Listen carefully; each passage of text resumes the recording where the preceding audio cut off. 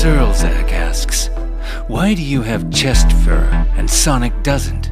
Is it because Sonic is less manly than you are? Oh, come on. They did not add that last part. On my honor, yes, Zach. I am more of a man than Sonic will ever be. Okay, first off, we're hedgehogs, and I just like to keep it clean cut.